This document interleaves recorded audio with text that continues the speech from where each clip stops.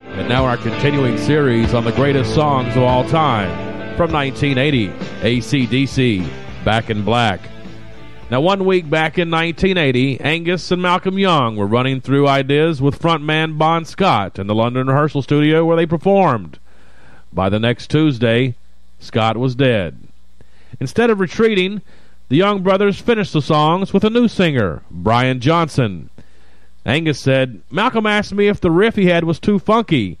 And he replied, "Well, if you're going to discard it, give it to me." Now, Back in Black, known for its opening guitar riff, was AC/DC's tribute to their former singer, Bon Scott. Brian Johnson recalled to Mojo magazine in 2009 that when the band asked him to write a lyric for the song, they said, "It can't be morbid. It has to be for Bon, and it has to be a celebration." Johnson recalled, "I thought, well, no pressure there then. I just wrote what came into my head," which at the time seemed like mumbo-jumbo, but the boys got it, though. They saw Bon's life in that lyric. AC/DC, Brian Johnson on lead vocals, Angus Young on lead guitar, his brother Malcolm on rhythm guitar and backing vocals, Cliff Williams on the bass guitar and backing vocals, and Phil Rudd on the drums.